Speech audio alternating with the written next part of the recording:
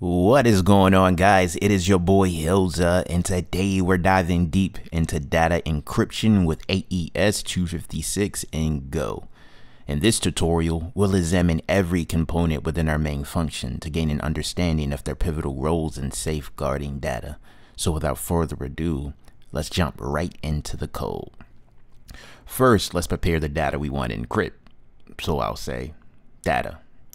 If you're a beginner, a variable is just a container that stores information. In this case, our variable will hold private medical records. Now we have to convert this string into a byte slice because cryptographic algorithms require data to be in a binary format, meaning it needs to be expressed in a sequence of zeros and ones. So we'll call this plain text. And we'll populate it with the data. Perfect. Now let's enhance the security of our data by generating a 32-byte encryption key.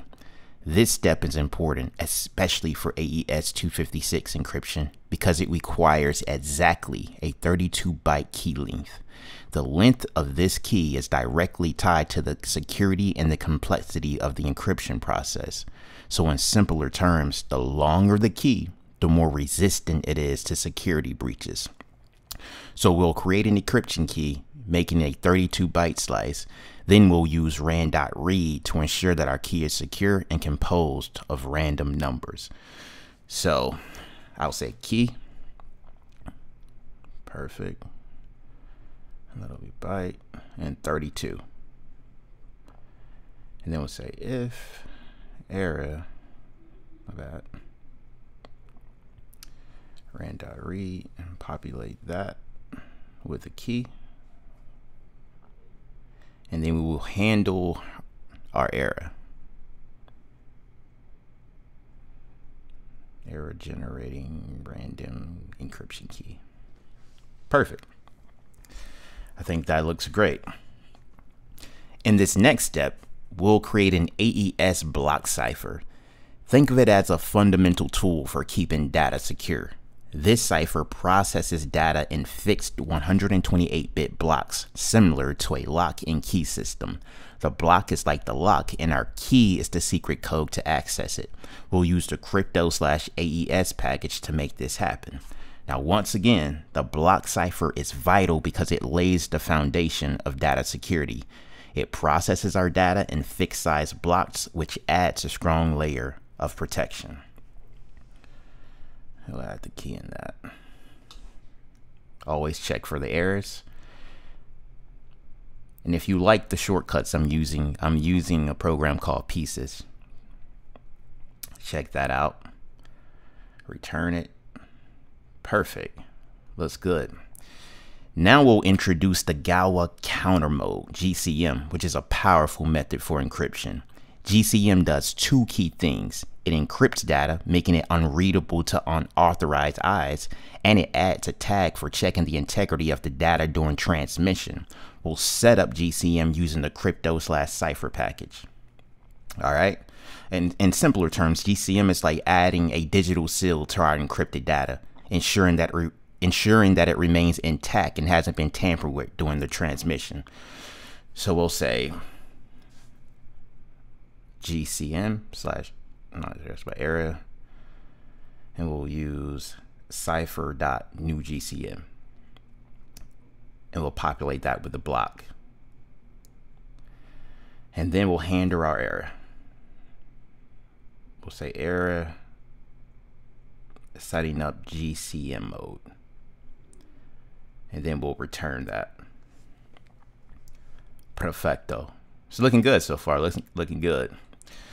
So to add an element of unpredictability to our encryption, let's create a nonce, which is short for number used once. This nonce ensures that every encryption operation is unique and secure. We'll generate and fill it with unpredictable data using the crypto ran and the crypto/IO packages. All right.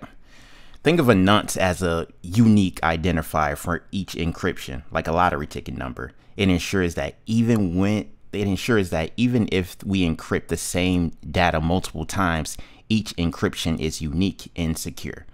So we'll say nonce make, I'll take a byte, and we'll say GCM.nonce size. Handle the error. IO. Go use IO. Read full, and that will take ran.reader slash, why do I always say slash, but nonce, and then we'll handle the error. Great, like Tony the Tiger. All right, almost done, guys. Now we've reached the heart of the process. We'll use the GCM seal function that helps us turn our data into a secure unreadable form to protect it from prying eyes. Okay, so we'll say ciphertext, then we'll say GCM.seal, and that will take a nonce for authentication, another nonce, plain text, and a nil. Perfect.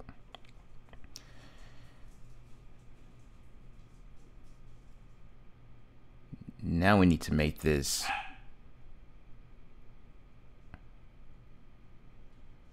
sorry, that was my dog.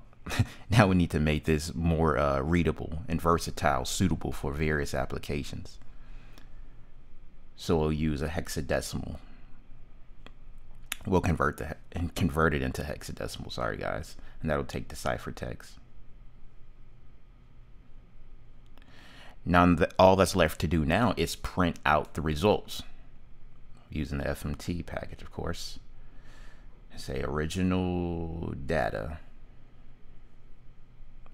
There we go. And this will be the encrypted data. Say encrypted data. Perfect. Now we're all done.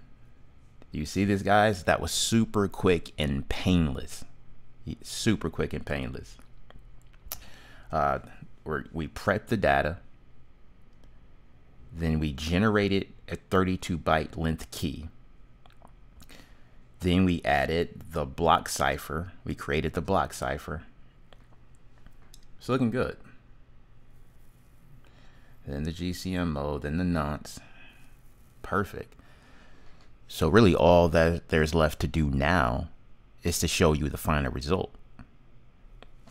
So we'll use, give me a second, guys, just checking over things.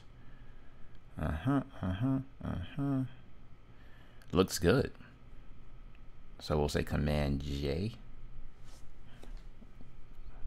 and then we'll say go run main.go, and there we go. We see our original data, which is private medical records, which is a string, and we see it, the encrypted data, which is encrypted, which is private medical records, is now encrypted into ciphertext. Perfect. If you enjoyed this video, you like this video, please subscribe to the channel. These videos are going to get better and better, more complex each time. I hope you enjoyed this. Thank you for watching. Holla at ya boy.